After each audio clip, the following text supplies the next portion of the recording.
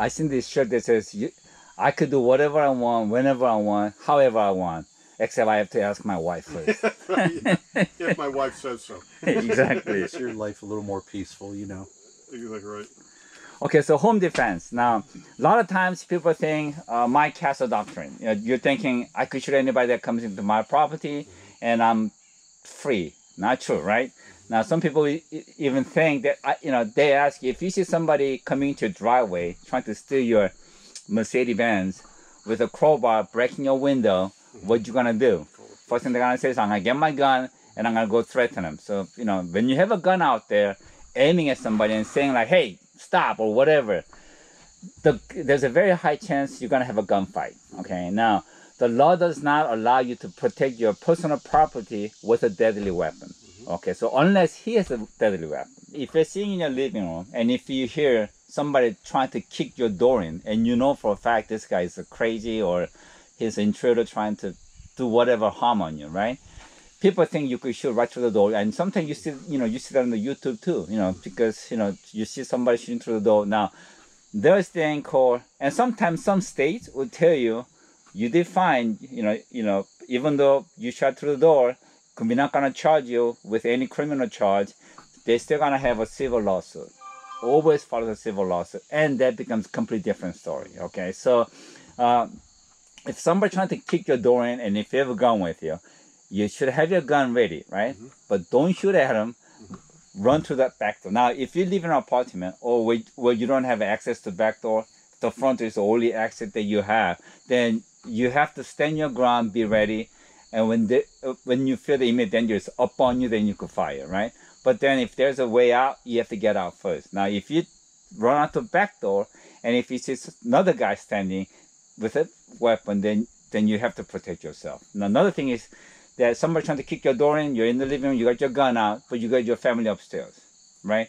Now, at this point, legally, you could stand your ground and get ready, because you can't run, you got your family with you, right? So that's okay. Now, a lot of times people get a little too excited, a little too, edgy, and they tend to shoot too fast, okay? So keep that in mind. Now, but I also say, how I say, what's for the video and what's for the real world, okay? Now, a lot of times you can't really decide if the bad guy has a gun or a knife or whatever, but he means to harm you, right? And I always say it's better to plead to 12 than be carried out by 6, okay? So if you survive and if you have to deal with the legal consequences, at least you're alive to deal with it.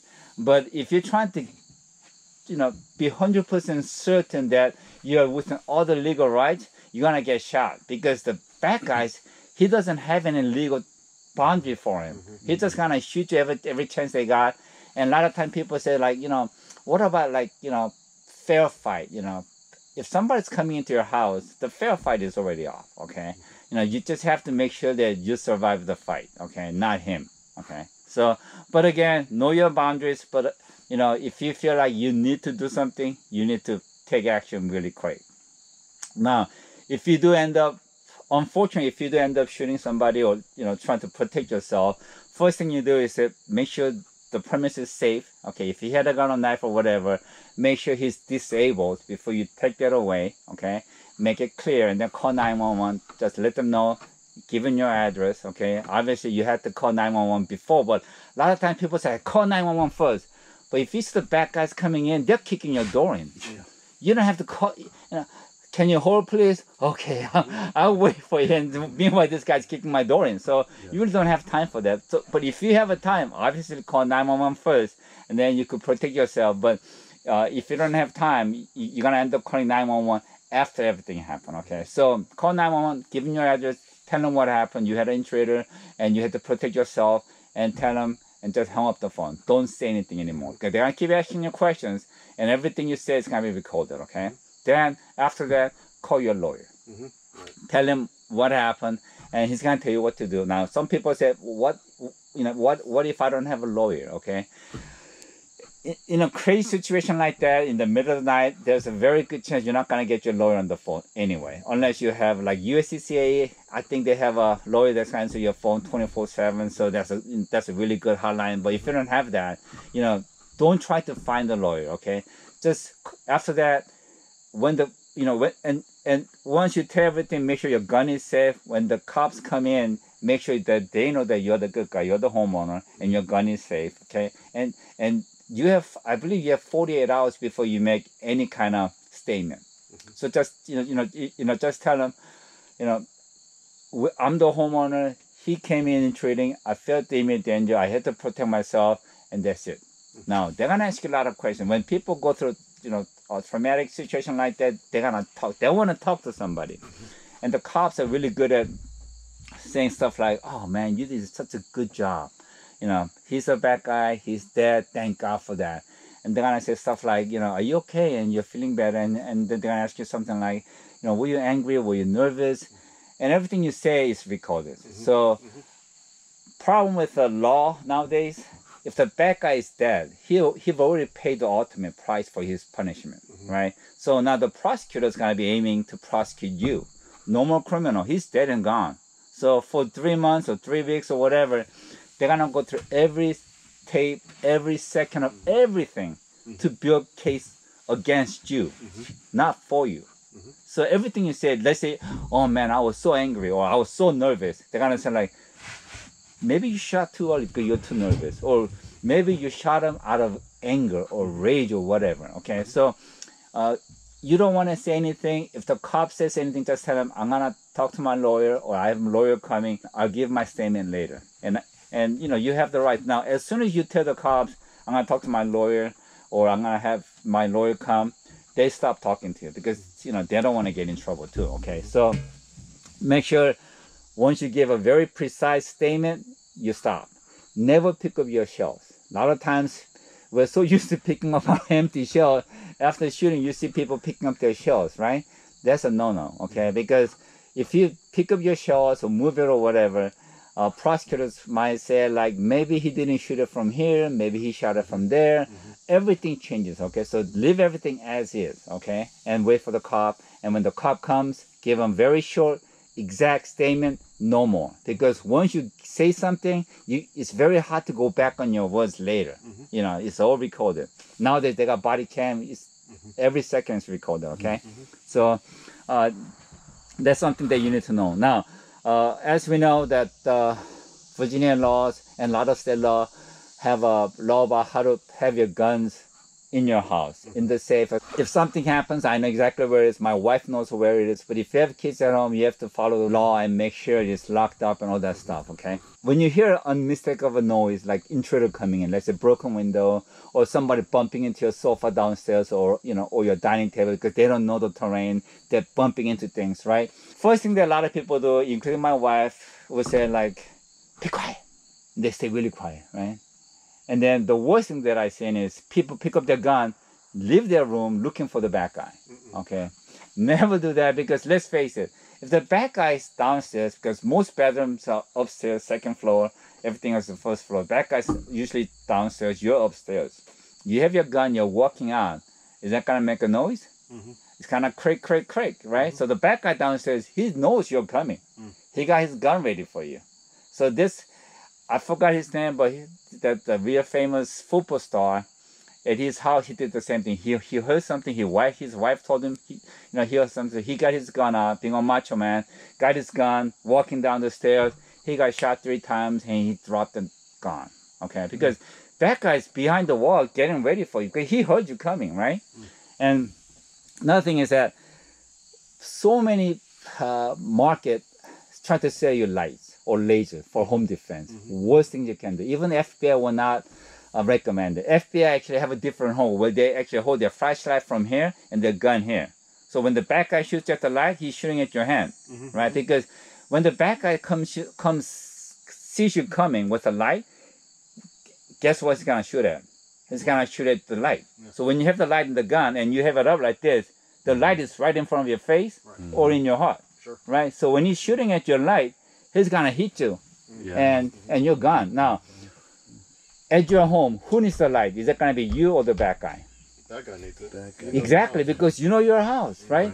Every night I go to the bathroom without turning my light on. I don't bump into anything. And if I had to, I could go downstairs with my eyes closed, feeling things. I know exactly where things are, right? The bad guy, he doesn't know anything about your house. So he needs the light. Now, a lot of times people say like, yeah, but what about the cops, policemen, FBI? They all got the lights, right? Yeah, because they're going into unfamiliar territory. They're not going into their house. They're going into unfamiliar territory, and they have to make certain they know what they're shooting at. And they got a team of guys. They got 3 or 4 guys with lights in all different directions. When you have one light and you're looking at it, you have a tunnel vision where the light is shining. Everything is very, very dark. Now, if it was completely dark, your pupil opens up and you could see things, right? When you have a light, your pupil focus, everything is completely dark. So trying to find a small tunnel vision with a light, trying to find the bad guy, it becomes more difficult. Okay, so again, you don't need the light, the bad guy does. Okay, so and having a laser beam is even worse, because if the bad guy sees a laser beam doing this, what is he thinking? Shit, he's got gun.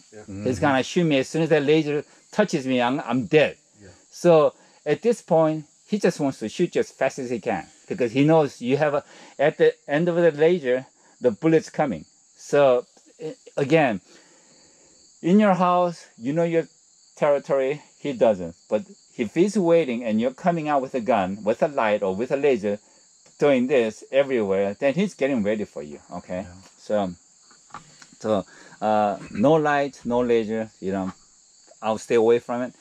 And another thing is that home defense, I don't recommend red dot. Okay, because a lot of times when you have a red dot on and trying to find the red dot in a nervous situation, that becomes very difficult too. Honestly, at home, the maximum distance we have is 5 to 3 yards. So my home defense guns or my EDC, it doesn't have any, red dots or anything else. It's just point and shoot. That's it. Okay. Now, if we train ourselves to shoot with a red dot, when you have your gun up, what are you looking for? You're looking for the red dot. You're not even looking at the back guy. You're going, oh shit, I can't see my red dot, right? But if you try to point and shoot, it doesn't really matter, okay? And the split second is what's gonna count. Okay, when are you allowed to use your deadly force?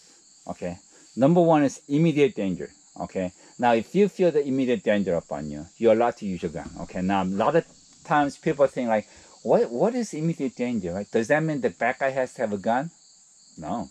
Does that mean the bad guy has to have a knife? No. Let's say I am, 125-pound lady. Now, if I see a big guy, like 300-400-pound guys, 2-3 guys coming at me, and I know they mean to hurt me, and I keep saying, don't stop. I keep saying it, but if they continue to come, I'm in immediate danger. People could beat you to death. That's not, or cripple you or whatever. So when you feel immediate danger, is that when you keep saying stop, don't, and they come in a way that they want to hurt you, you are in immediate danger, okay? Now, again, I seen some class in YouTube channel where they, where they teach how to fight with their shotgun because the bad guy might not have a gun. Now, if somebody tried to grab my shotgun, is that an immediate danger or not? 100% is immediate danger, man. I don't consider myself as a weak guy, but if I seen a guy who is a lot stronger than I am, and if they're drugged up, because a lot of guys are druggies, they have a superhuman power. Taking my shotgun away from me, it's not even a problem. And when they take your shotgun away, there's a very high chance he's gonna shoot you with it. So, yeah, definitely. So if somebody trying to grab your shotgun, don't fight. So I always say have your shotgun on your side, so when somebody grabs your muzzle, you could pull back and just fire it. Now, if you have it up here, if somebody take your muzzle away, you can't fight it. He has the advantage of the level, so he has a leverage, and he could stab you or shoot you with the other hand. But if you have it down here, you could just take one step back, pull and shoot. That's it. Now, second thing is when there's no way to escape. Again, I told you, if you try to get out, somebody else is blocking your way. There's no way out. You have a back door, but you have your family upstairs, there's nowhere. You have all the right to protect yourself from there, okay? Number 3 is you didn't start or you didn't escalate it, okay? For example, let's say bad guy came in, trying to steal your TV or whatever, and you say like, hey, stop. And he says, like, okay, man, I'm so sorry.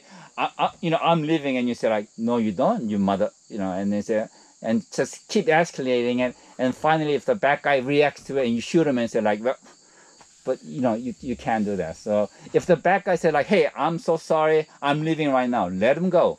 Call 911, tell him what it looks like. Don't try to stop him, okay? Because it's not worth it. And honestly, there are a lot of crazy bad guys out there, but there are a lot of bad guys who's not there to kill you. They, they just want your TV or something, Other thing is when you don't have any other option, okay? I talk about this, people asking me, I carry taser, I carry, spray, I carry gun, da-da-da-da-da.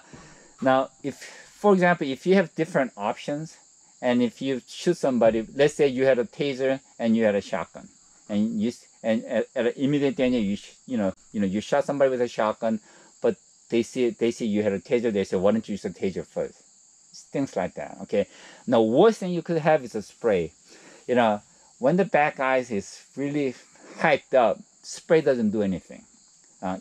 He might cough at it, but he's not gonna stop. I've seen it, I've seen a YouTube where the person gets tased and he's still fighting back.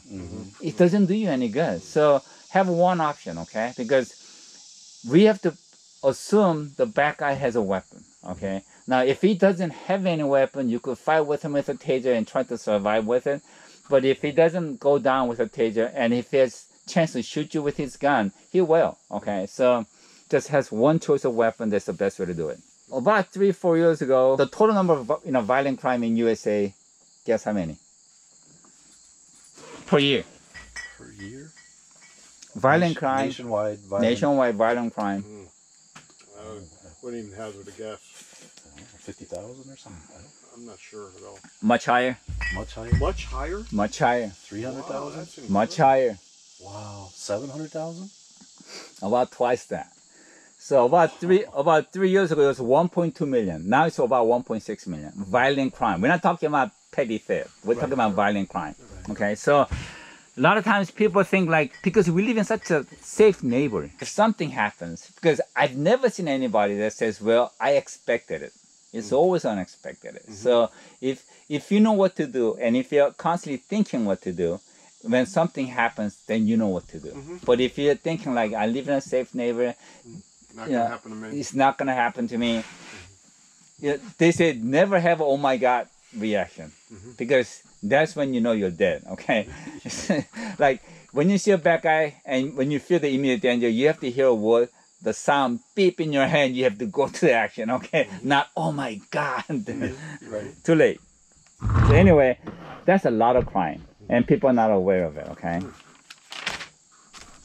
And even the mass shooting, I'm sure you guys know because it's on the news so much, like up to last year or year before, it was about 350 cases a year. Now we broke the case halfway through the year. So we're about doubling it this year. So that's mass shooting. Mass shooting is not any gun shooting. I think there has been a number of 4 people involved, and so that's pretty low nowadays. Yeah, it keeps going lower, right? Right.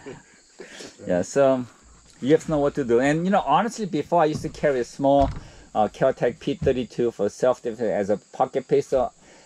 I ditched that a long time because now we have so many mass shooting out there, and they're all carrying AR. Yeah. And if I got P32 trying to gunfight him at 15, 20 yards, I'm a dead man, Yeah. As I mentioned, a lot of times we have our gun up like this. Now, when you have your gun up like this, you have a very narrow tunnel vision. You can't see anything below the, and honestly, when the bad guy comes in and you have your gun here, he's not reacting to you. But as soon as you put your gun up, he's gonna react really fast. Sure. Okay, so when you have your gun down here, and if you see the bad guy with a gun or whatever, don't wait for him. Just fire from the hip. And what I'm gonna teach today is like fire from the hip, and then we're gonna race and shoot. So first, bam, bam, not bam, bam. Okay, because you want to hit him first. I tell my students, if you hear something, make sure you scream and shout and say, I call 911, I have 12 gauge. Just let them know you have a gun. And if you could have a blank, like a, like a blank ammunition in your pistol, sometimes I'll just shoot a blank. Just let them know you got a gun. Oh, And as soon as they hear the gunshot, they're not gonna come looking for you. Yeah. They're gonna run. In my bedroom, I bought this alarm system from Amazon. I think I paid like $35. It's very loud, and it comes with 2 remote, and it comes with 2 motion detector, and that's all I have in my house. So every hallway, I have a 2, motion detector, and that thing is loud. I mean, really loud. So I have 1 remote.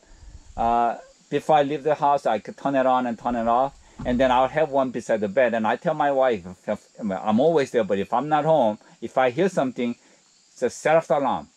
And if the back guy hear that loud sirens going on, he's gonna run out. He's not gonna come looking for you upstairs. Yeah, so he's got so much time. Right. So he's thinking cops are coming up. Exactly. And just let them know I call 911, and if ever alarm, push the button, let the sirens go on. Same with the car. If I don't feel safe, like when I used to go fishing and stuff with my family, late in the night, and we're coming to our parking lot, and I don't feel safe, I'll just set off the panic button. Right. And then people go like, my wife used to go crazy, like, what are you doing? You're so loud. I'm like, who cares, right? That's right. You're not here to be stealth, right? Exactly. Now, if I hear, honestly, every time I push the panic button, nobody jumped out and ran. That's right. But who cares, right? But at least I know it's safe. Yeah. Now, if I have my whole family going there, and if some guy comes out behind my car with a gun pointing at us, I'm a dead dog. Right. I have to do everything they say. But if panic button, nobody thinks about panic button. I told them panic button is there for a reason. Sure. Right. So use it. To bring attention to the situation, right? And spook them out. They're gonna run out like crazy. If they're hiding, mostly they're gonna hide behind your car. This is a funny thing. They think they're gonna hide somewhere else. They're not. They're hiding behind your car. Like I used to drive 4Runner. There's plenty of room to hide behind, right? So, and if the car they're hiding behind goes off with the sirens, they're gonna run like crazy. Your plan is great where you wanna stay, wait for him to come, let him make all the noise. And if he never comes, just wait for the 911 to come and say like, we're here, we're safe, okay? Right. Don't go out trying to make sure it's safe. That's for the cops, not for you. Yeah, mine is such a different situation because I have a daughter that's on the way in the basement, and then we're in a townhouse. We're way upstairs, and then I have a son that's in the middle bedroom. So it's just a mess as far as logistically. I don't know what we do except lock her door, and we're calling We're all calling 911. Well, when you have family like that, you have to make sure, because there was one case. Actually, one of my rental property. She called the cops, and the cops came in, and they arrested this drunken guy, and it turned out to be her son, who doesn't live with her anymore. Oh, wow. But he got drunk, and he came home in the middle of the night, like 2 or 3 a.m., making the racket. Good thing she didn't have a gun with her. She would have shot him, seriously. So when he called 911, she was saying, "I have an intruder. He's coming closer. I don't know what to do." Now, if the 911, I'm sure they asked, "Do you have a gun?" And if she said, "Yes, I have a gun. Get ready." And if he comes in, shoot him. Because I seen them telling that on YouTube. So, you have to make sure that it's not your family member. So first thing you do, like if you have a multiple family in different level, if you hear something that's not right, just say, "Hey, who's out there?" If it's your son, it's gonna say like, "Hey, Dad, I'm Kevin. Don't shoot me," Right. But if they don't say anything, or if somebody runs out, that's fine, But if they don't say anything, be ready because Yeah, that's what I do is I have them sleep with their door locked at a minimum, and that way, and they have their cell phones so we can call each other. And let's communicate, yeah. Yeah, at least, but yeah, it's hard when you're spread out like that, but the good thing But you have your dog too. Yeah, I got a pit bull, so there you go. She's out at night, and then we have the alarm. And then who's out there, people? I put steel kick plates on all the doors as well, so you can't kick our doors in. Good for you. And then alarm system. So I've got like a 3-tier. There you go. I think you're ready. Well, it's just I lived in Maryland for 15 years over there, David. So yeah, it's So that's the next thing I was going to talk about. Lock. Make sure your doors and windows are locked. My daughter, when she went off to college, actually went there and bought the small latch where you could latch from inside, because she was living in an apartment with like 2-3 different roommates. And I'm not saying I don't trust the roommates, but then I don't trust roommates' friend. Sure. You know what I'm saying? Right. You might have a perfect roommates, but they have different friends, and they say like Rachel's coming at like midnight because she's a medical student, she's by herself, whatever. And so just make sure it's a small latch, and that thing is not easy to break in. So make sure everything is locked. Again, alarm is on. You'd be surprised how many people have alarm at home and never use it. Only 40% of people use it. Number one reason why they don't use it because it's a pain in the butt. Number two, because of the pet. And nowadays they have like a pet safe alarm where it won't catch small movements, but it's expensive.